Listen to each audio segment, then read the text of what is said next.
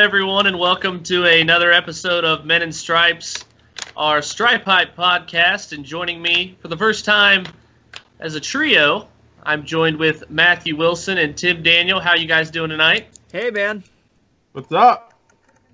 Yeah, it should be an exciting week. It's always nice. The Bengals kind of get the game out of the way on Thursday. You can enjoy your Sunday worry-free, as I like to call it, as long as the Bengals win, of course, on that Thursday. Real quick, guys, still want to talk about the Broncos game a little bit. I know we've got some good content up on Stripe Hype, but let's run it down a bit. You know, Denver came in 2-0. They left 3-0. The Bengals were in kind of unfamiliar waters here. Last couple years, we've gotten off to great starts. Last year, of course, 8-0. The year prior to that, at this time, we were 3-0, heading into a Week 4 bye before we got creamed in New England, went to 3-1.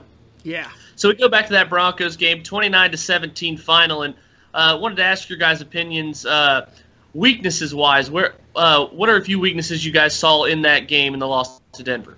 Yeah, we'll start with you, Tim. Cool, yeah, that's fine. I think the big weakness for me was lack of pass rush. I know towards the end of the game, Carlos Dunlap got a sack in there, and that was big. That's his 50th career. Congrats to him. But on the defensive side of the ball, I thought the pass rush really dictated Trevor Siemian be able to have a successful day. Because if the pass rush is on point, as we've seen in Ghost of Bengals past, that secondary has great games.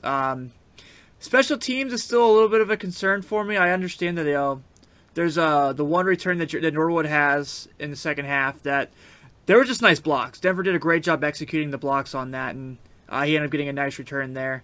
But on our end, obviously, there's the Adam Jones, which wasn't a fumble. God, I can't believe I have to say that 2 weeks in a row that it's not a fumble. But I thought that we got hosed there, and I do agree with Adam Jones saying we will probably not get that call all season.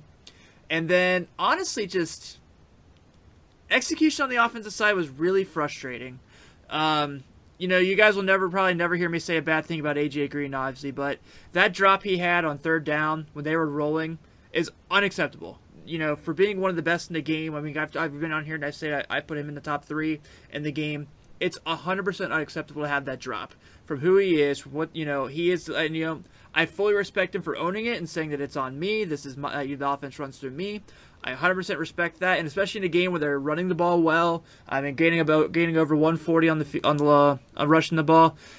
They really need AJ Green to make those plays, because as much as I love the prospect of Tyler Boyd, he's not out there to make he's not making huge plays in determining games yet. And, you know, for right now, with everything going on with this transition, with not having Eifert, with the offensive line struggling, when you have a chance to get a throw off like Dalton did, AJ's got to come down with that ball. Yeah, I mean, that's exactly right. I mean, the big thing there for the weakness has to be officiating, but that's on the NFL. Weakness for the Bengals is the front. I mean, 4 sacks allowed. You can't be not giving Andy Dalton the time that he needs to get rid of the ball. And so this front line of the offense needs to get on it. If they can't, they need to find somebody who can, whether it be trade, which the Bengals aren't known to do, or find somebody who is, you know, still kind of, you know, we've seen people come in who are veterans who may have not been signed. Bring them in for at least a tryout. We got to find some way to protect Andy Dalton. I know, Shelby, we talked last week a little bit about Ryan Hewitt. You know, where is he to be able to step up and kind of add that blocking aspect? You know, he's supposed to be the fullback for this team. Even though Tyler Eifert's not there, they have Croft and they have Azoma to be the tight ends. So throw Ryan Hewitt into that fullback spot, give him an extra blocker, and if you're only going to run one back, it's already going to be a passing. Why not throw Ryan Hewitt as the running back, at least for that, to bring an extra blocker into the play in that situation if this offensive line isn't going to block properly? Defensive-wise, you've got to, as the safety, be over top. I mean, the corners were getting beat, and you have 2 safeties who are supposed to be going over the top and covering, and we didn't see that, especially on the touchdown that Emmanuel Sanders had that was like, what, 42 yards, I believe, or on somewhere third and long. On third and long. you cannot get beat like that. And where was the safety? He was in the middle of the field reacting to the ball in the air instead of reacting to the player who was basically already beaten before the ball was thrown. And so these safeties have to learn to react before and be proactive with their reads compared to being reactive. Yeah, I definitely agree. And with the safety spot, it's kind of, we were spoiled for a while there with Reggie Nelson, who was just a borderline ball hawk. I think you both would agree. And, you know, those deep passes, he kind of was similar to Ed Reed in that stance. He wasn't a big hitter like Reed was, but, you know, a deep ball, you can bet Nelson was back there making a play on it, as he did so many times. What it seemed like with Big Ben a lot, always had his number in games. I'm right there with you, Tim. I think the biggest weakness in this game was the lack of a pass rush. I don't care who's playing quarterback, if it's Simeon, if it's, you know, Brady Quinn with the Browns, anyone back there. When they had the pocket that Simeon had on Sunday and have the weapons with Emmanuel Sanders and Demaryius Thomas, you're going to get picked apart. And, you know, some of those passes, you know, the last touchdown, Chris Lewis-Harris, I thought was in pretty good coverage. Yeah. He might have been a step behind Demaryius Thomas. He just didn't look back for the ball in time, had his hand right in the middle of DT's chest, and he was still able to haul it in. I mean, an unlucky break there. But, yeah, Simeon gets a lot of hype for, you know, having a great game, which he did. But, you know, the Bengals dropped a lot of interceptions. Sean Williams dropped a big one that hit him right in the chest. A tip pass fluttered in the middle of the field, landed in between two Bengals. Dunlap made a great play on that.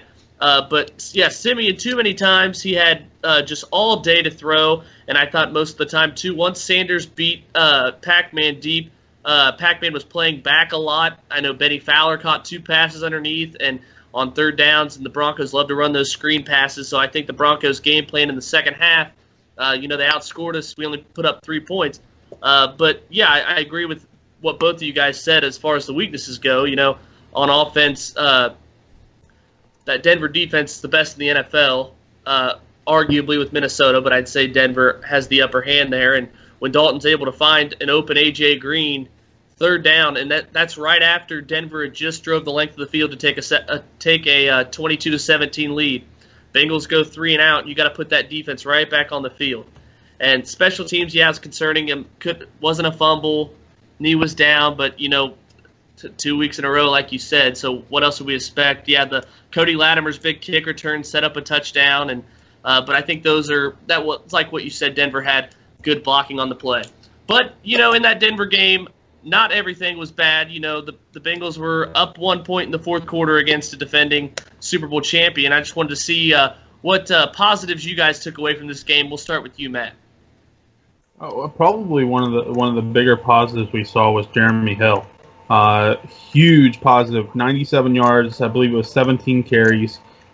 He was a huge factor with 2 touchdowns.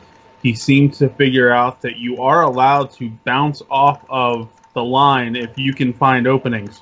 You don't have to continue trying to run through it, and that was huge because that was one of the bigger touchdowns to try to at least gain some momentum back, especially after a fumble on a punt or a not fumble on a punt, and then they went down and took the lead 10-7. And so for Jeremy Hill to come back and make a great run like that and make some great plays. It was a huge week for him, and I know it's something that he's looking to continue to build on for sure. I'll stay on the offensive side, man. I really want to touch on, for something we were all greatly worried about, I was really impressed with how well Cedric Ogbuehi played. I understand that Von Miller did get a couple plays in the backfield. I think he got a sack on the last drive, but I mean, he held his own, and he played very well in that game. I don't know what Pro Football Focus rated him or not, but I thought for, you know, everything going into that game, for going against the best defensive player in the game, I was very impressed with him. You know, Matthew, you mentioned the lack of Ryan Hewitt the first couple weeks. We saw him a little bit in this game, and that did help Jeremy Hill's success running the ball, so I was happy there. But guys, like, so far, through 3 games, I feel like every time Marcus Hunt's on the field, he's making a play. Shelby, before you came and joined us on this team, Matthew and I had a big talk about after Wallace Gilberry leaves, you know, what happens with Marcus Hunt and Will Clark, and those guys have stepped in that role and done really well so far. So losing to Denver is nothing to be ashamed about. by any stretch, especially, I don't think that I agree with the Bengals. They shouldn't be in panic mode yet. But in those losses where you're seeing those effects of Jones and Sanu, and not really Sanu, honestly, minus one touchdown, him and Boyd are pretty similar. That loss of Gilberry and Lemur, guys like Dansby and Hunt and Clark are really stepping in and doing well in those roles.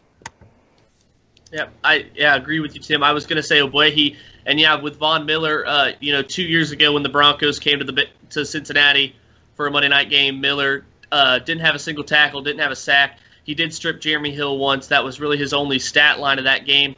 And Von Miller, he got his reps in late in the game, but I feel like that's kind of like what Von Miller does. A lot of the times he's very quiet during the course of the game, and then when Denver builds a lead and forces other quarterbacks to throw, Miller's not worried about the run. He can just go straight after the quarterback. And that last drive with the Bengals down 12, they're obviously going to throw every play. So it didn't surprise me that he gave up a sack. From the positives, the biggest to take away, I think, besides Ogbuehi, would have to be Jeremy Hill. And I think the Bengals got him running a bit with kind of what the Steelers do with Le'Veon Bell that we saw a few times when Bell played against Cincinnati, is kind of pulling a guard and a tackle.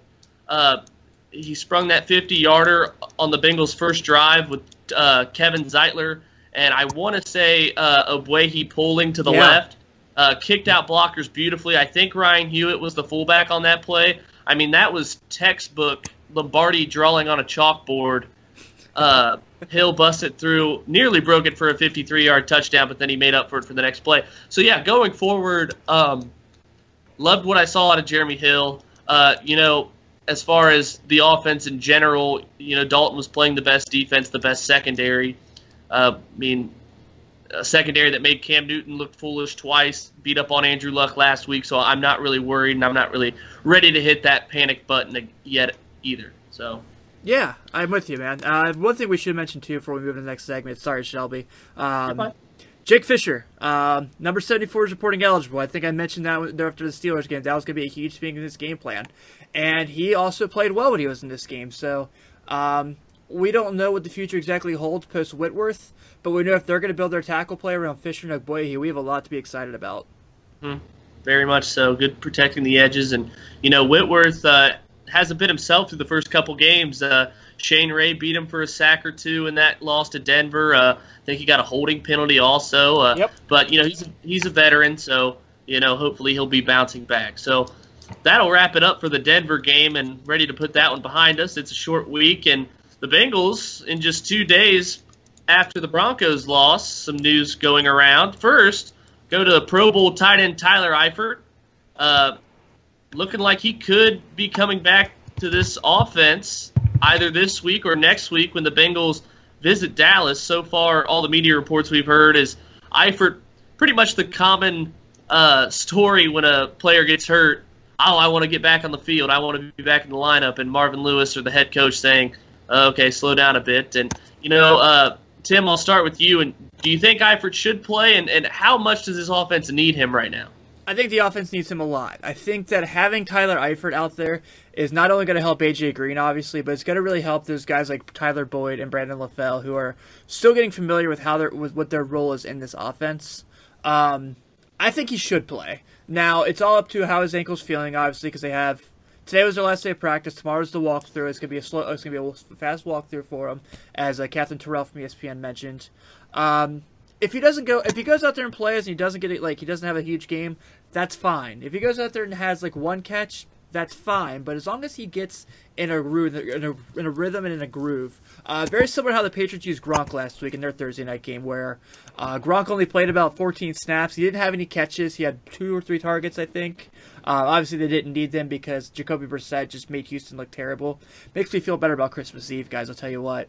But if Tyler Eifert is not back this week, I don't think it's a huge deal. No disrespect to the Miami Dolphins. I don't think this is 1972. So, I would love to see Tyler Eifert back. I think it would help a lot because since the Jets game, CJ Uzomah has had one play worth talking about, and that was more a beautiful throw by Andy Dalton than it was a great catch by CJ Uzomah. Though I give him props for holding on to it when it's coming to the ground. If it's not this week, I think they're okay. But if the worst is they have him for AT&T Stadium going against the Dallas Cowboys, who are giving up a lot of yards right now, even without Jay Cutler the other night, I feel pretty good about that. Yeah, I mean, for Tyler Eifert, it's looking more and more as more news comes out that he's probably going to be a Week 5 returner. ESPN putting out that he is not expected to play, even though he would love to come back. And we all know Tyler Eifert wants to come back and wants to be in the game. If he wouldn't, then he wouldn't be, an NFL player. You always want to get back on the field as a pro, but I think it's probably best for him to take it one more week, get into the flow of things again, get some of the rust off in practice instead of having to go towards the game. And it's going to be a long week for him to get back into it, get adjusted to some of the newer guys, of course, with Brendan LaFell and Tyler Boyd coming in to play more. And so if he can get that practice time, if he can get really that availability to work with Dalton and the offense as it sits now, it's going to benefit him because he's going to be able to make better reads that way like he did last season. But this team, of course, is a whole different look from last season with the exception of course, Andy Dalton and A.J. Green. So give him an extra week. Let him go on the long week. Let this offense do what it's actually done okay at. It hasn't been spectacular, but it's been enough if the defense holds plenty of times to win. So they just need to have the offense step up, have guys like A.J. Green and Tyler Boyd step up, and of course Giovanni Bernard and Jeremy Hill do their thing, and the defense just needs to make stops. And so that probably is a nice little segue for you, Shelby, into the next guy. Well, yeah. Shelby, before you do, I did not mean to interrupt you. I literally just had some breaking news come across my phone. It's looking like the Houston Texans' star defensive end J.J. Watt could potentially miss the remainder of this season after re-injuring his back. Wow. Yeah, it just hit mine too. Wow. Okay. That would suck, man. Yeah. I'm looking forward to that game. I know. Christmas Eve. Yeah. But with Eifert, Tim, I'm right there with you. The way the Patriots use Gronk, I mean, just the presence that he's there, making a defense plan for him. He is a necessity in this offense. The Bengals have been atrocious in the red zone. We saw it in Pittsburgh where they had to settle for 3 field goals. The Jets, they had to settle for 1. I believe Mike Nugent's field goal against Denver to take the lead, that was also a red zone field goal, if I'm not mistaken. So, yeah, just his presence. The Bengals lost, they won every game but one when he caught a touchdown last year, and I believe that loss was to Arizona in Phoenix that day. He caught 2 touchdowns in that one. So, yeah, but, he wants to come back Thursday night under the bright lights of prime time at home instead of going to Dallas. So I think if there is a way to work him in there, play him 15 to 20 snaps, I think Marvin should do it.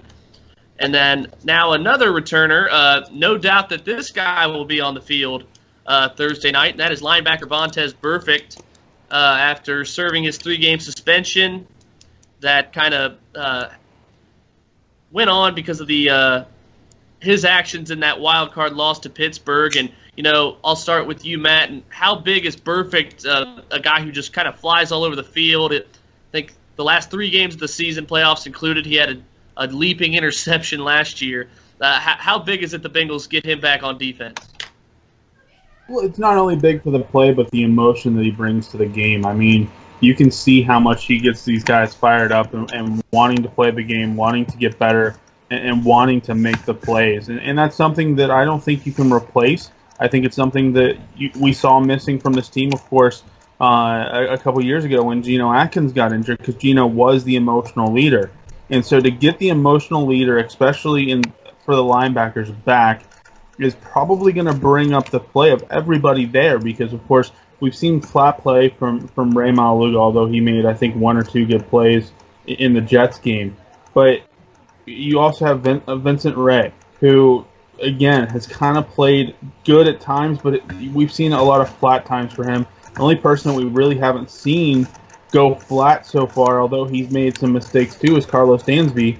But Carlos Dansby's never been in there with Vontaze Burfict. So it's going to be interesting to see how his play even may elevate with the emotion of Vontaze Burfict in there. So, of course, Vontaze Burfict is going to make a huge difference on this team when it comes to physicality and when it comes to his ability to read plays. But it more comes from an emotional standpoint for these guys, because not only does he pick himself up emotionally, he really picks up that defense. I think what's going to be nice about this is we're now in a situation where the Bengals are really good linebacker-wise with ball handling skills. Obviously, we knew what Carlos Dansby was in pass coverage in his tenure in Arizona and Cleveland. And we even saw a little bit of that Sunday where really minus the red zone play action boot touchdown pass Denver had, Dansby really took out the line, took the tight ends out of that game. We all know what Vontaze can do when he has a chance to grab a ball out of the air as well. So, and I think Vinny Ray is a very underrated pass coverage linebacker as well. And Matthew, like you said, like you kind of hit the nail on the head. Vinny Ray's played really well this year. He's filled in well for Vontaze. I know there's a few plays here and there. I think this is big for guys not only like him, but guys like Nick Vigil, who are really trying to get their reps on there and get on the field and really make a name for themselves. A rookie third-round linebacker who has a lot of talent. He has a chance really to play Vontaze Burfict and learn just what it takes to be so good, because I think the sky is the limit for Vigil, especially having guys like Jim Haslett as the linebacker coach and having guys like Paul Gunther as your D coordinator, where they don't really blitz much, so they are going to learn about zones and pass coverages. So I think that this is huge for the team all around. I know Marvin's trying to hint around saying he's only going to play a little bit because he's Marvin Lewis and he doesn't like to give anything away, but I am excited, man. I think that this is going to be huge, like you said, for emotion, for physicality, for football IQ, to help this secondary out, to get this front seven back in groove. You have Vontaze Burfict coming, you play this one game, then you have 10 days off to get ready for Dallas, and Dak Prescott and Ezekiel Elliott. It's a huge thing for this team moving forward. Yeah, big to get Burfict back, and also, Dansby's 34 years old, and if there's ever a spot where Burfict can get some reps and give anybody rest, really. And yeah, Vinny Ray has played great so far this season. One of the top leading tacklers, as he always is, and always so durable too, is Vinny Ray. Don't think he's missed much time in his tenure with the Bengals after going undrafted from Duke. And now, guys, let's go into Thursday night's game against the Dolphins. And we'll start with a question that's kind of been bugging me after I heard it after the Denver game, as I was walking around upset in the city of Cincinnati. Is this Miami game? Is it a must-win game for the Bengals, sitting at 1-2, and having Dallas and New England coming up the next 2 weeks? We'll start with you, Tim. Must-win, no. Gut check, totally. I think that if you can finish the first quarter of the season 2-2, I think Dallas is a winnable game. I'm really not 100% sure if I think New England's a winnable game, but after that, man, like if you look at the schedule, Washington, the Giants, there's a lot of winnable games on the schedule after that. Cleveland, Baltimore twice. Yeah. Yes, exactly, because I know the Ravens are 3-0, but they are not an impressive 3-0 by any means. So I think that that's big. I think that this is going to be big for them. I think that having the short turnaround to get the taste out of their mouth from Denver, to go in there and play a Miami team that they are better than, I really believe they're better than, and they're going to really be able to chance to show that, is going to be big for them. And as much as I think that, I love that young Dolphins wide receiving core with guys like Parker and guys like Landry, there is no Jordan Cameron in this game. We obviously know there's no Arian Foster in this game, so this is a big chance for the Bengals to lick their chops and get back on it and get 2-2 and get ready to go to Texas Stadium. I mean, the big thing that's going to come into play, obviously, are Ndamukong Suh is leading the team with 2.5 sacks so far in the 3 games. Really, after that, I mean, Kiko Alonso is again kind of the Dolphins' version of Vontaze Burfict when it comes to the emotional leaders of the linebackers. But he even really hasn't done much in terms of pressure on the quarterback and stopping people in the backfield. His role has more been kind of up the gut, which is very interesting for him. And so we aren't seeing the best Dolphins team that I think a lot of people were kind of hoping would get rejuvenated this season, especially Miami fans. And so this is a perfect time for the Bengals to take advantage. Of course, they're coming off of an overtime win where they barely won last week and it was because of a missed field. So, especially with Kiko Alonso, I mean, he is kind of the Bengals version, or he's basically the Dolphins version of Vontaze Burfict. He's an emotional leader of the linebackers, and he really hasn't been in the backfield doing much and pressuring the quarterback. So even he's kind of down. This team really is, struggling. I mean, when you look at what this team does from, at least this season, what people's expectations are, they're really underperforming. And so what better for the Bengals than to kick them while they're down? I mean, they just barely beat the Cleveland Browns in overtime on a game that they were very lucky to even win based on a field goal that was missed by Cleveland. And we talk about Cleveland finding new ways to lose. So for this Dolphins team is really struggling, and it's great for the Bengals because they can really have a time to really get back on track and get to 2-2. But it's going to take still a strong performance in primetime, a place where the Bengals, I guess, in recent history struggled until last year, and then we even saw some struggles there too. So, I'm really looking forward to really seeing if the Bengals can kick the Dolphins while they're down, get to 2-2, and head into a couple decent games with a 500 record and taking advantage of it. Yeah, and I definitely don't see this as a must-win game, but definitely a game with importance. I mean, everything is when you're 1-2, but just back-to-back, just brutal places to play in Dallas and New England. And, the Cowboys playing very good right now, and they got a young core. And, I think the Bengals desperately – it's as close to a must-win as possible, but it's not because it's so early in the season.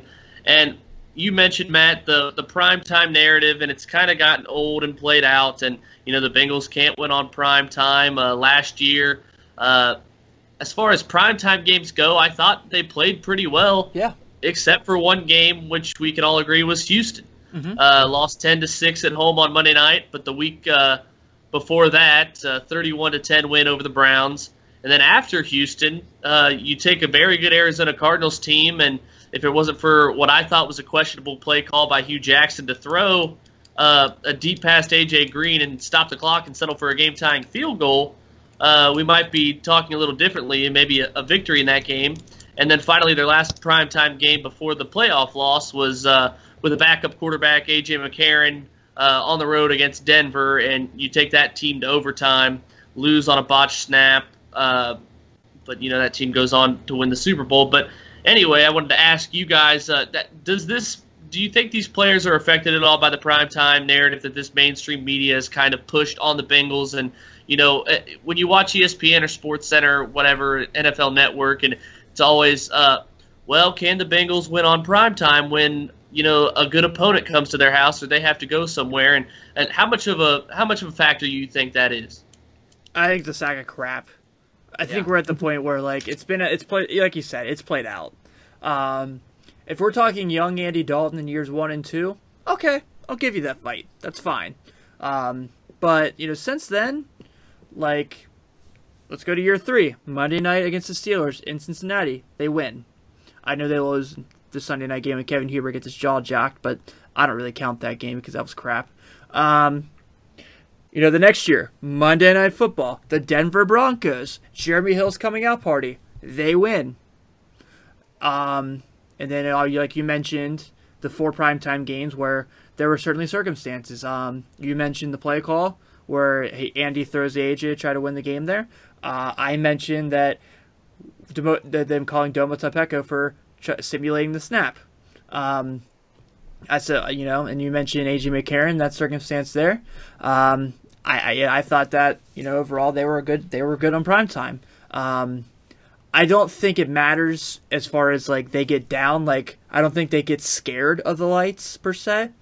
I do think it motivates them now. I think that they are tired of hearing about it and they are ready for the moment like this where they can go in there and say I know we're 1 and 2 and you guys don't believe in us right now, and this is the situation where we hit our kryptonite, as you say, but now's our time to shine and we're going to show you we can do it.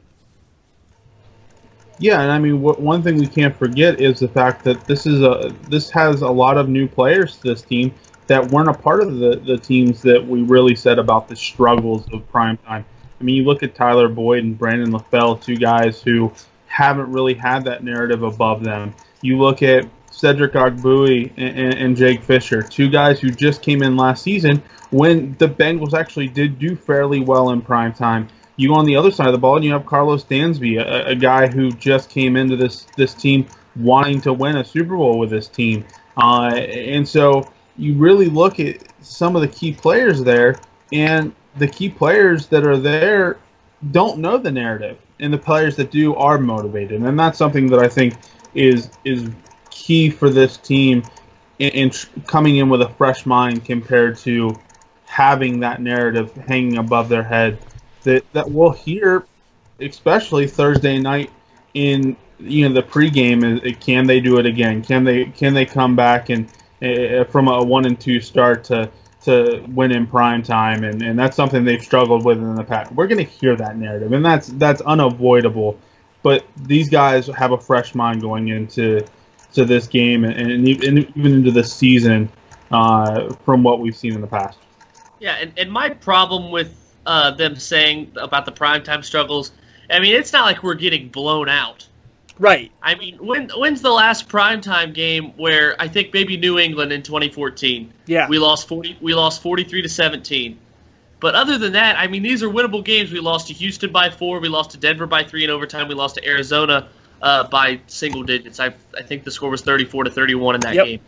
So, it's not like Andy Dalton throwing 3 interceptions in his rookie playoff game against Houston, or getting blown out. And even 2012, we won a road primetime game against the Eagles that year. So 4 straight years we've won at least one primetime game. But as much as we complain about it, the only way for it to let up is for the Bengals to win. I mean, we can sit and talk about how well it came close, but even if we dominate the game and lose by a point, that's still going to be the narrative, and it's still going to fall on the heels of our quarterback as well. And to answer your question, the last bad primetime loss was the Cleveland Browns on November 6th, where they lost 3-24 at home. I was there. Day Night Football. Yeah, I go to school at OU, and Athens is about probably 70% Browns fans, so it was a bad week of school, and I talked a lot of trash before that game. So yeah, but then Jeremy Hill made up for that later in the year. That was great. Manziel's debut. Yeah. So anyway, guys, now we turn the focus to Miami, and I'll give you each the opportunity, if you want to, one person from the Miami offense and one person on defense. I know you guys have already touched up a little bit that Cincinnati really has to key on. Jarvis Landry. I think that as much as I love Devontae Parker, and I think that he's going to be an outstanding NFL wide receiver, he feeds off Jarvis Landry's success. If you have Ryan Tannehill put the game in Devontae Parker's hands to win it for them, I like the Bengals' chances. But if they let Jarvis Landry get loose, they're in for a day. The defensive side, I understand that he has a very big angry fan club. But I do love me some Ndamukong Suh, man. I can't lie to you. He's so dominant, and he's such a good football player. Yes, I will give you all the stomps and everything there. I won't fight that case by any means, but he is a guy you got to plan for. Do I feel comfortable with Russell Bodine standing over Ndamukong Suh? Not at all. No, not by any stretch of the matter. I think Kevin Zeitler's going to have to do some crash blocking there. The Bengals are probably going to have to run at Suh a lot of plays, especially with guys like Cameron Wake there. Matthew mentioned Kiko Alonso. If they can take Ndamukong Suh out of this game, and I think I think they really will be able to. They better hope they can. I think they're fine. Those are the two guys I think that if you can game plan on those two, because I like Ryan Tannehill's athleticism. I like his arm. I just don't think if the game's on the line, I could ever trust him to win a game for me. No, I mean, the one thing defense-wise they've got to watch out is definitely Kiko Alonso. He's due for something, and he is a big-time player for this Miami defense. And Ndamukong Suh is a key pass rusher and a guy who can disrupt the backfield, but he's still even not the Ndamukong Suh we knew from Detroit, right. and we've seen that. So I mean, yes, you have to plan for Ndamukong Suh, but they can control him. Kiko Alonso, if he finds ways to disrupt the run game, then it really opens up Ndamukong Suh for going against the passing game. So you really have to control Kiko Alonso, in my opinion, first, and then follow suit with Ndamukong Suh.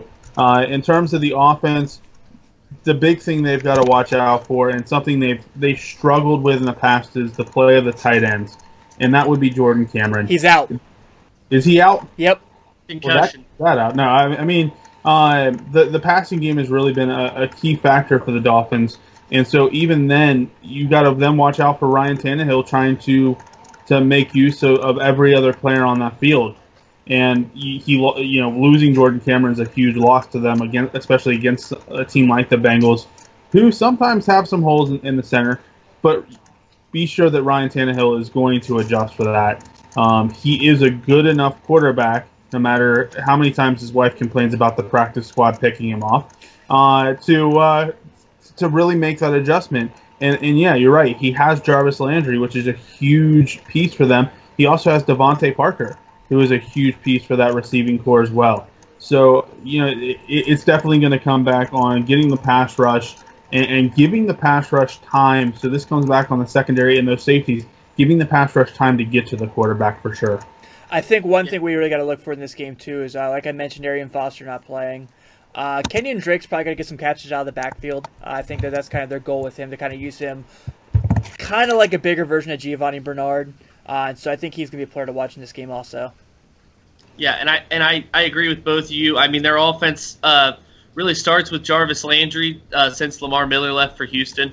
So that's someone you got to control. He's the number one receiver, so you got to give him respect. And he's going to get his targets and he's going to get his catches. Even when the Bengals shut down Antonio Brown a few weeks ago, he still had a few key catches to keep the chains moving. I think for the Bengals to key in on defense, I would say Byron Maxwell. Yeah. Corner for the Dolphins. He's not the same corner he was in Seattle when he had the Legion of Boom out. And I think Thursday night could be in a huge game for A.J. Green if he sees some single coverage. And, I would love to see him, even if it doesn't work, stretch the field with Green once. That Denver game, I don't think Dalton, before the last drive, that didn't even mean anything, threw a pass over 20 yards in the air. Maybe the one to Uzoma was. But, I mean, even taking one deep shot just to say, hey, we're there. I mean, we're going to take it if it's there. That's what I was really disappointed about. I hope they can stretch the field a little bit against Miami and someone emerge as a deep threat like Marvin Jones did in his tenure here, whether that be Tyler Boyd or Brandon LaFell, who had the 49-yard catch against the Jets in Week 1. And then defensively, I look to key in on Laramie Tunsil, rookie left guard for the Dolphins. You know him from the draft day meltdown with an unfortunate picture being tweeted out, or maybe it was a video. Was it a video? It was let's get Ronnie Stanley a big payday is what it was. Okay. but yeah, I could see Geno Atkins lining up over a rookie, and as tough as it'll be for Bodine against Ndamukong Suh, and Bodine's seen Suh before in 2013 when the Bengals went to Detroit. I think Suh was held to 4 tackles that day in one quarterback hurry, so Bodine held his weight. But, yeah, you'll see a lot of double teams there, some chippiness with Kevin Zeitler and Clint Bowling as long as Whitworth, Eric Winston, Jake Fisher, boy, he can hold their own on the ends. So, yeah, I really think the defensive line should have a good time getting after Tannehill. And also what the Bengals have to watch for is Tannehill running backfield too. You mentioned his athleticism, and we saw Dalton do it a few times against Denver, coming out of the pocket and running with the ball and picking up big games on 2nd and 3rd and long. Okay, guys. Tannehill is the leading rusher on that team. I said Tannehill is the leading rusher on that team. Yeah, 54 yards, if you can believe it. Ryan Tannehill is the leading rusher for the Dolphins thus far. Okay, guys, so last week before the Denver game, Matt and I talked, and we said the one person that really has to step up is Jeremy Hill, and, he answered the call. like you mentioned, 97 yards, two scores on 17 carries. A good game for him. Probably could have went over 100 yards if the score was a bit closer. So now looking forward to this week, who do you guys seeing that needs to have a big week, needs to really step up and improve? Start with you, Tim. George Iloka. There's a reason you chose between Iloka and Nelson. It's time for him to show why they chose him. I love George. I think he's one of the best safeties in the game. I think he's one of the most underrated safeties in the game. And this is his chance to show that. He's got 2 dropped interceptions already this year. I think, 1, if he can get his hands on the ball, he's got to do it. 2, he's got to be a little more disciplined. He had a defensive holding that really, on a 3rd and long play that was disrupted by Carlos Dansby getting a quarterback rush in Denver that kept the Bengals in the field. And he was 20 yards away from the ball. This is George Iloka's time to really step up and show why he's the guy that they decided to keep and why he is one of these talented players. So I think it's time for Iloka to really step up and make a name for himself. Big player's got to step up this week, and that's A.J. Green. He talked the talk, now he's got to walk the walk. He talked about the loss being on his shoulders and how he needs to make those catches. Now he's got to do it. Talking's great, but if you're the star wide receiver for this team, you have to prove why you're the star receiver for this team. And he's really got to be there for Andy Dalton, especially since they probably will be missing Eifert for another week. And it all depends on what they decide to do in terms of game planning. Jeremy Hill definitely has to continue the momentum, but he's also got to know, or he also has to have the balance on the other side so he doesn't have 8 guys stacking in the box against him. And they really do have to open up this passing game, and it starts with A.J. Green. Yeah, I agree with both what you're saying.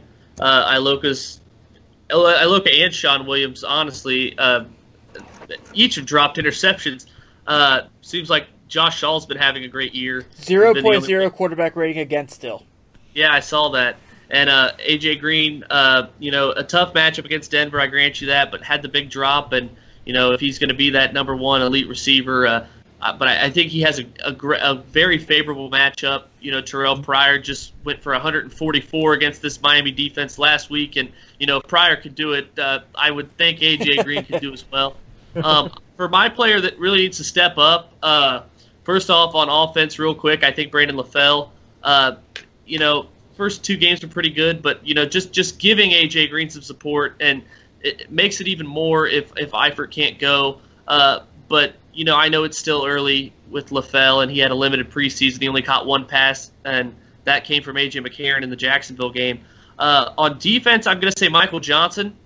Kind of been a disappearing act thus far. He and Dunlap, I think they're both 6'6", very good lengthy arms, too, to bat down passes. And, it's really been Marcus Hunt and Will Clark stealing the show, which is great. But, we brought Michael Johnson back last season for what he did as a Bengal. He had 10.5 sacks when the Bengals won the division in 2013. I would love to see the defensive line rather just generate more pass rush in general, and I think they'll do that here against Miami. So, guys, before we do our lightning round, we're going to start with the Bengals and Dolphins prediction first before we get into the rest of the NFL. So, Matt, I'll start with you. Give me your final score of the Bengals-Dolphins game and why. Final score of the Bengals-Dolphins game, I think, is going to be a 30-17 win for the Bengals. I think this Dolphins team is just having a really down year. I think they're coming off of a very tough game, and it was even at home against the Cleveland Browns, and it's just the right time for the Bengals to pounce, get back on track. They're motivated to get back on track, make it 2-2, and not get too far behind this AFC North division. A.J. Green, 100-yard receiving game, and a touchdown. The Bengals will win this game. I am pretty close to Matt. I have it 30-20. Yeah, I'm going to go with you guys. I was going to say I said 30-20 earlier when I was talking with a friend. So I'll change it up and say 30-21. Ooh. We're playing Price is Right rules here. Right. But, yeah, I think this is a must-win for the Bengals, and they're going to come out prepared. I think Miami, if you guys have looked at their injury report, it kind of looks like the Bengals in 2014 when A.J. Green was out, Burfict was out, Tyler Eifert was out, Marvin Jones was out, Giovanni Bernard ended up getting hurt. and it's early for Miami, and it's just been one of those unfortunate things. And it's kind of with the Ravens last year, had 20-something guys on the IR. Miami is really banged up right now, and they come into Cincinnati limping. I think the Bengals keep Andy Dalton upright for most of the game, and he comes back with his third 300-yard passing day of the season. Hopefully he gets some more touchdowns up. I hope Dalton can put up 1 or 2 touchdown passes. He only got 2 through 3 games, and that was everybody's complaint about him in 2014. He only threw 19 touchdowns. But yeah, I think a big win for the Bengals, and we get to enjoy the rest of the NFL slate on Sunday, knowing the Bengals already played and won, and we're on to Dallas. And Tim, if AJ Green has 100 yards passing, I promise I'll wear a Cincinnati Reds hat next podcast. Well, it's okay, because come next week, the Reds and Pirates will be sitting in the same place, won't they? Yep. Yes, they will be. Yeah, they will. Yes, they will be. All right, guys. We're going to take a quick break here on Men in Stripes before we come back for our lightning round, where we'll pick the rest of the.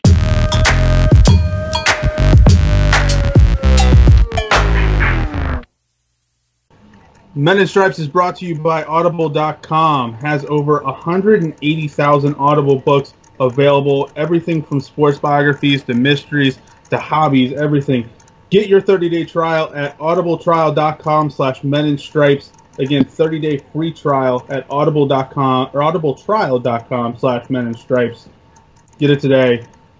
The truth is, I'm not really sure what happened. If you came to prove, there's no reason to prove. And welcome back to Men in Stripes, and we are going to go through our lightning round for the NFL slate for Week 4. We already gave you our predictions for the Bengals-Dolphins game at Paul Brown Stadium Thursday night, and now we start with the first game on Sunday, coming a little early in the day for us here in Ohio. 9:30 a.m. Eastern Time.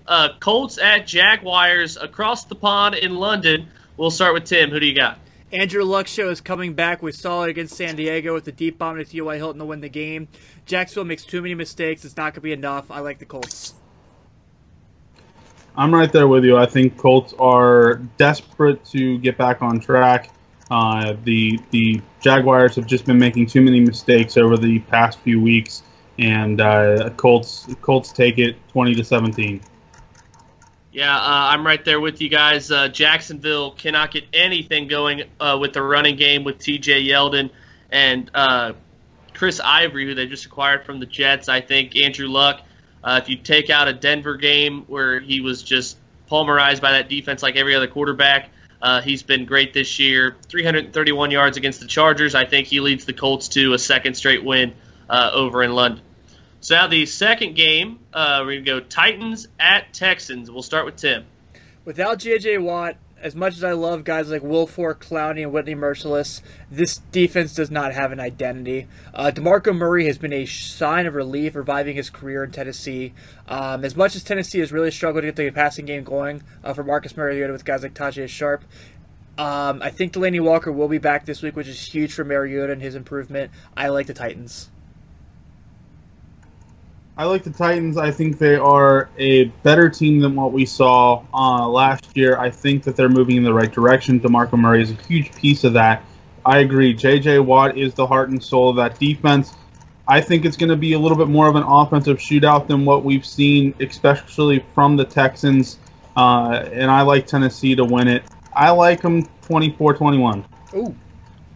I'm going to go with a different pick. I'm going to take Houston in this one, even though I regretted taking them against the Patriots last Thursday. I think Houston plays a lot better at home. We saw them hold the Chiefs to 9 points in Week 2. Brock Osweiler still got a lot of good weapons around him. Braxton Miller, Will Fuller, DeAndre Hopkins, Lamar Miller. Tennessee's defense has been stellar this year under Dick LeBeau. They've only given up 42 points on defense, but Marcus Mariota, still a young quarterback, makes a lot of mistakes, and those mistakes have cost Tennessee some points, and I think Houston comes away with this one by like a 20-17 score. And next, guys, we go to the AFC North, where the Browns are in our nation's capital, 0-3, taking on the 1-2 Redskins. Tim. Man, ooh, Never did I think I'd be so excited for that game. For everything Terrell Pryor did against the Miami Dolphins, he's not going to be able to do against Josh Norman. I like Washington to go to 2-2 in this game. Kirk Cousins is definitely Kirk Cousins fantasy owners. You're going to like that this week. I'm on the opposite side. In all honesty, all you have to do with Terrell Pryor's moving to the other side of the field because Jay Gruden doesn't know how to move his cornerbacks around. I actually like Cleveland in this game to pick up their first win. I hate saying it because, of course, it's Cleveland, but I honestly think that Cleveland's going to pull this one out. I'm going to go 30-21. It's a shame Robert Griffin's not in this game, man. It would have been really cool to see him play back in Washington. Yeah, I'm gonna go with Washington in this one. Cleveland, their running back tandem is a conundrum. Whether it's Isaiah Crowell, Duke Johnson Jr. You take away Crowell's long run against the Ravens, and they're not doing much. I think Kirk Cousins, even when they lose, throwing up a lot of yards, and fantasy owners would dying for this matchup. I think Matt Jones out of the backfield, catching and running, is going to have a big day for Washington. I think they win this one pretty handily against a rookie quarterback, 27-17. Now we're going to go to a kind of a tough matchup. Really, I saw this one going either way. Interconference matchup, Seattle at the Jets, 1 o'clock start in the Meadowlands. Tim, we'll start with you. Looks like right now the plan is for Russell Wilson to play. And if he has Jimmy Graham do what he did last week, where we see Jimmy Graham not beat Kevin Love, as I've joked before, I think that they're in good shape. I really do like this Jets defense. I know that they've been a little off these past couple weeks. I do not like Ryan Fitzpatrick after his 6-pick performance last week against Kansas City by any stretch. So I think the Legion of Boom is just going to be too good. I will take the Seahawks in New York in the Meadowlands for this one.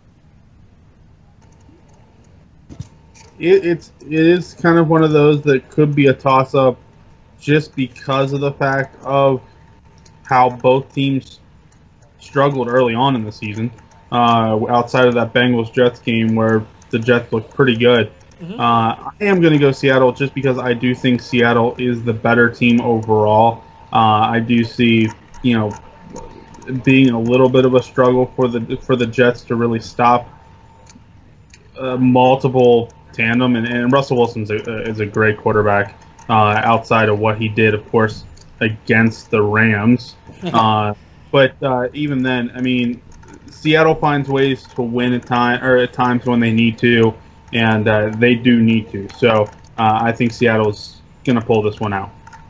I'm going to go with the Jets at home.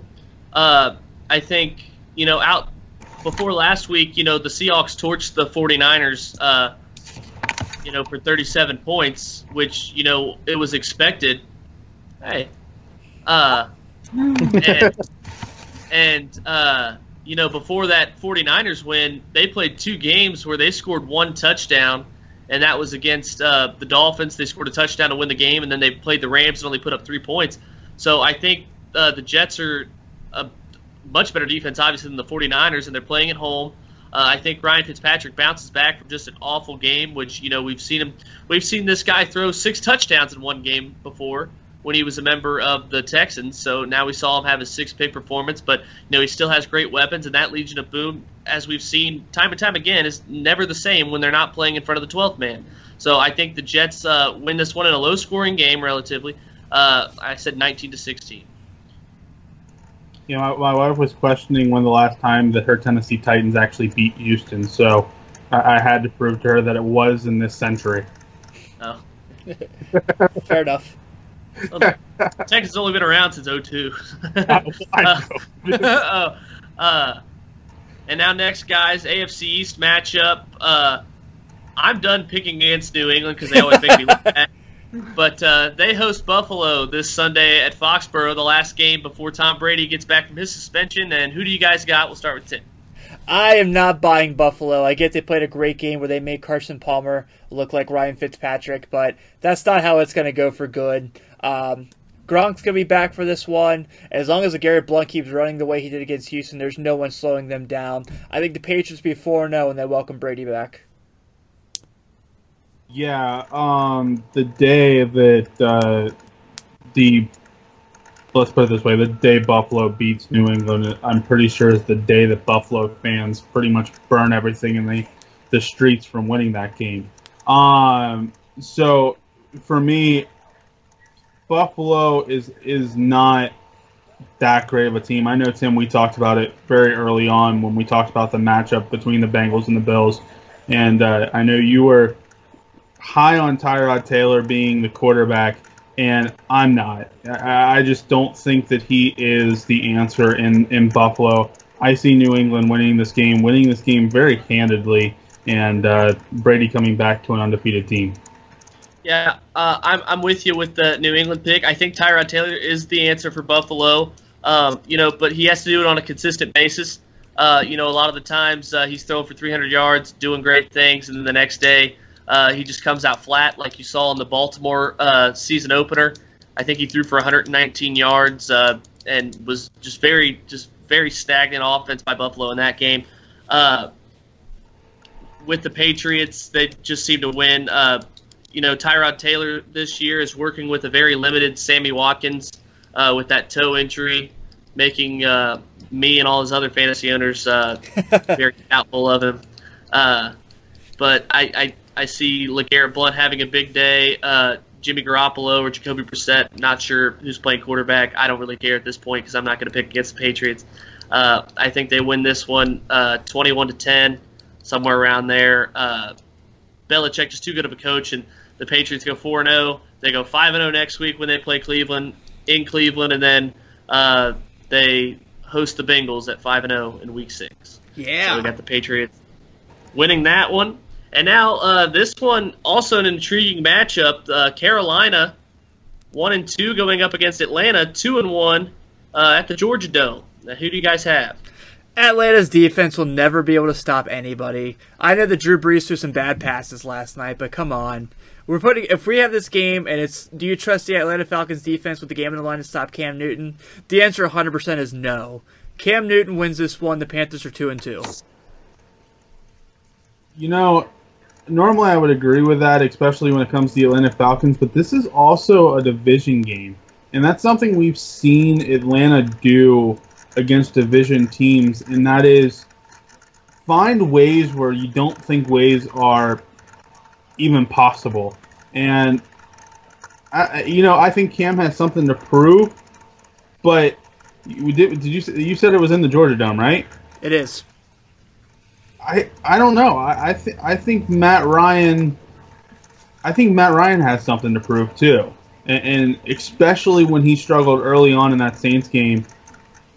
I think there is a shot that Atlanta wins this game.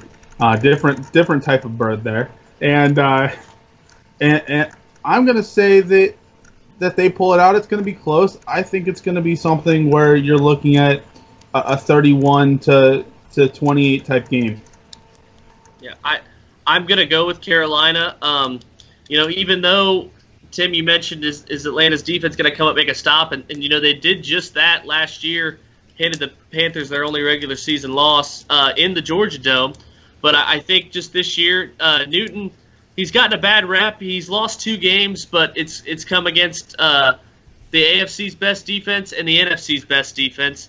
And I get it. They're 1-2, so you're not going to hype him up. But when he starts playing these NFC South defenses that none of them are very good, including the Panthers secondary, I think he's going to put up a high amount of points, and I think the Panthers win this game like around 31-24.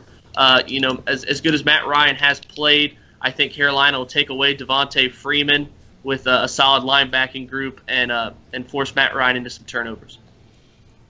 Next, another member of the AFC North, 3-0 Baltimore Ravens, 3 unimpressive wins, but wins nonetheless.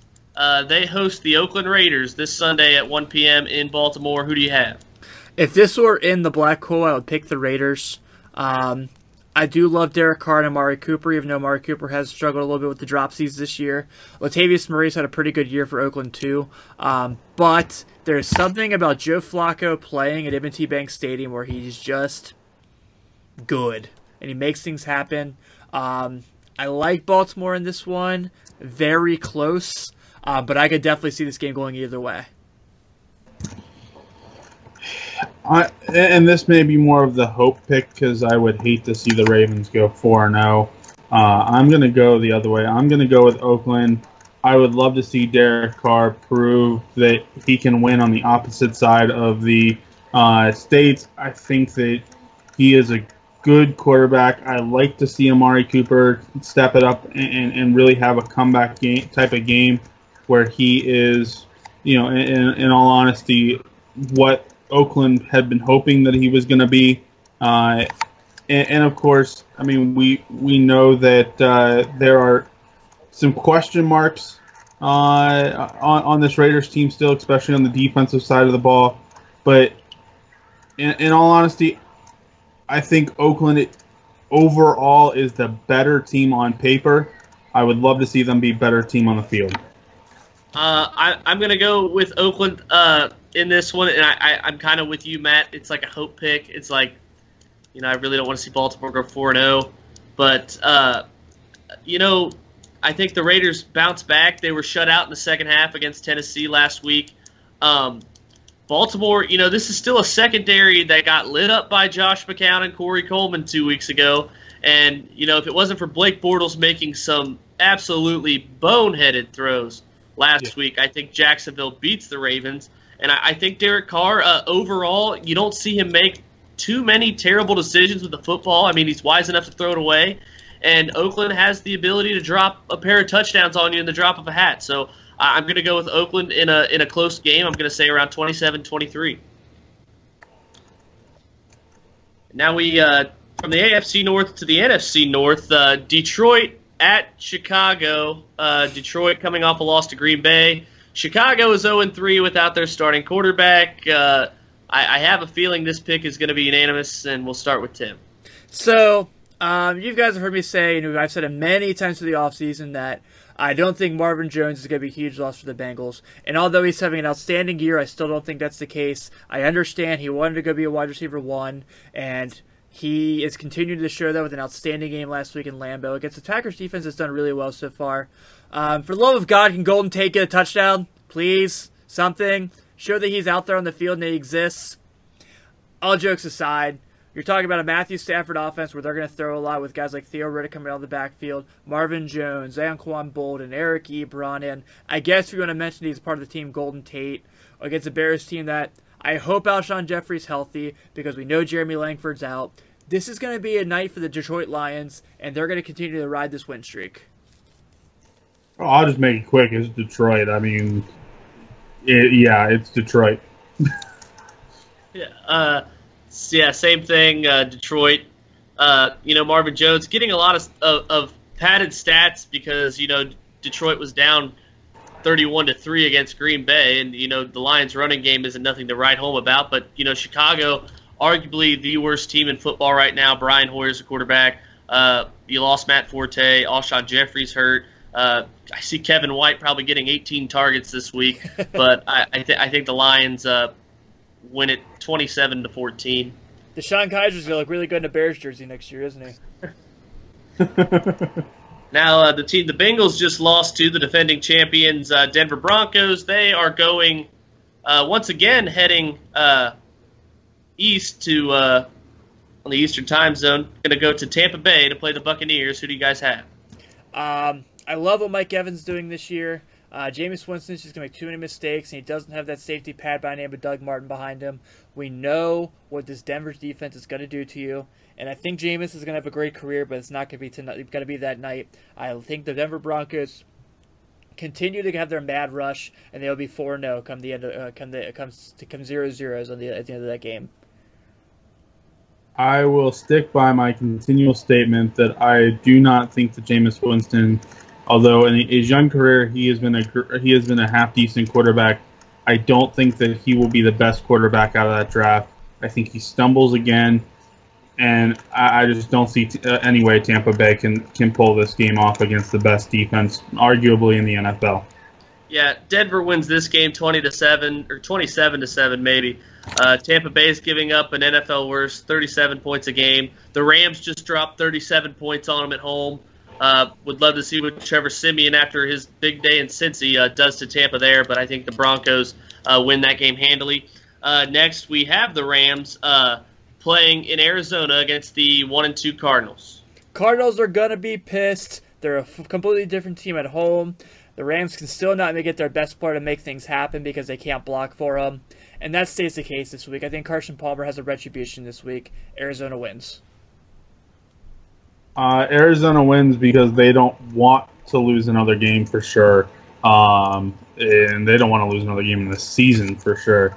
Carson Palmer's, as much as I hate to say it, because I would rather, he, in my opinion, both abandon each other.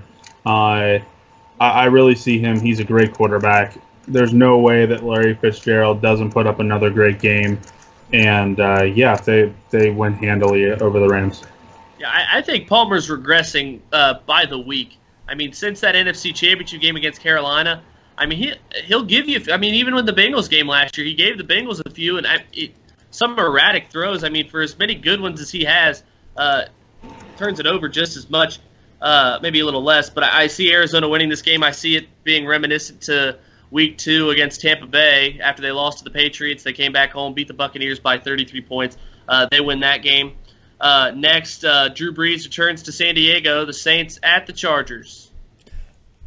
Normally I would pick the Chargers in this game, and this is not because of my Notre Dame fandom, and I don't even think he's that great of an NFL linebacker, but Manti Te'o really became the leader of that linebacking core in San Diego, and him being gone really kind of crushes them. Drew Brees is pissed, guys. He's leading the league in passing on an 0-3 team. He's going to continue to light it up. This is going to be a game of retribution where we know Drew Brees is a super nice guy, but he's going to let him have it. I think that's New Orleans Saints finally get win one of the season. Yeah, I'm going Chargers on this one, and that's just because the Chargers have proven, I think, me wrong every single week so far. So it's about time that I at least figure out a way to jump on that bandwagon, because they have proven that maybe they aren't the same team that we saw last season, and that they have the chance to win every week. And as much as Drew Brees really would like to get that first win, I just don't see the Saints team as the same Saints team that we saw even a few years ago. And Drew Brees really has outplayed his team, but he still has to play a team sport. So he's got to rely on guys that haven't really made it happen, especially on that defense. Yeah, I'm going San Diego as well. I think the Chargers are a few plays away from being 3-0 right now, but instead they're 1-2. Drew Brees and the Saints. Brees always just regresses when he plays outside the Superdome. I mean, he threw for 368 yards against the Giants in New York or New Jersey, wherever they play, and he could still only get them in the end zone once, and they lost that game by a field goal. So give me the Chargers, move to 2-2. The Saints 0-4. If you're outside Jersey or New York, it's the same thing. Yeah. Now, guys, Dak Prescott's impressed a lot of people, and he'll go for a 3-1 start when the Cowboys visit the 49ers.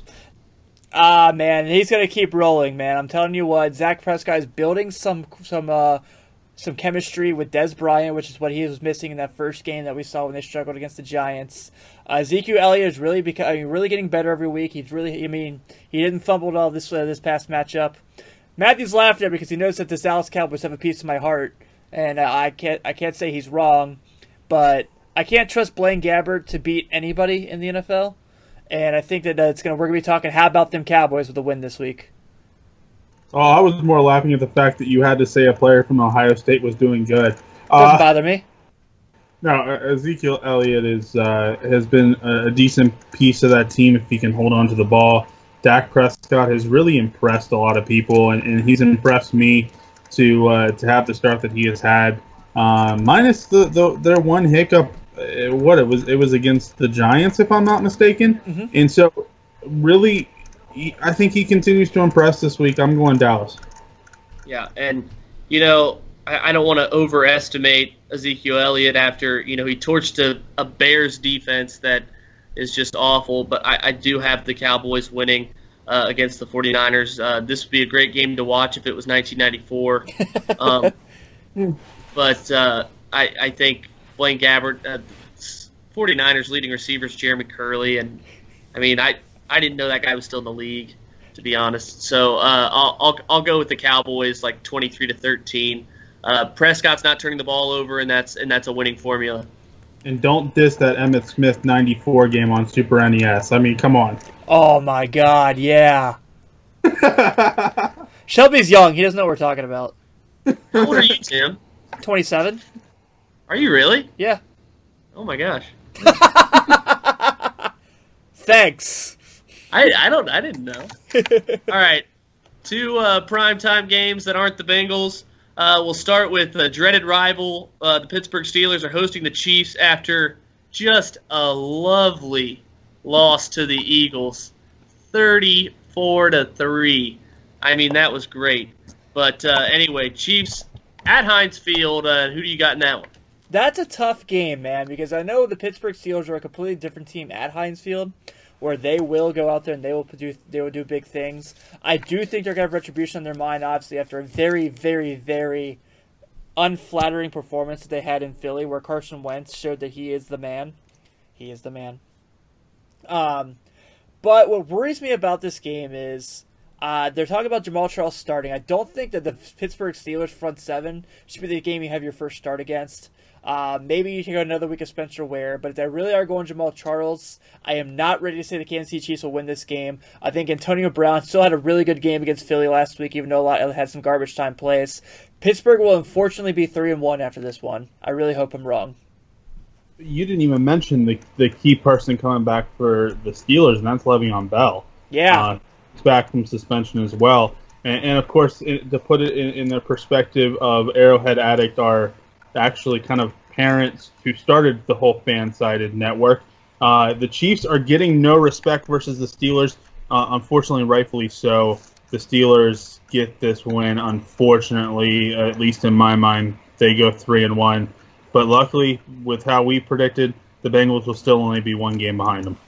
Yeah. I'm going to go with Pittsburgh. I just don't think Mike Tomlin's going to let them turn around after that loss in Philly and lose to Kansas City. But I think this has all the and I would love to be wrong. I think we all would.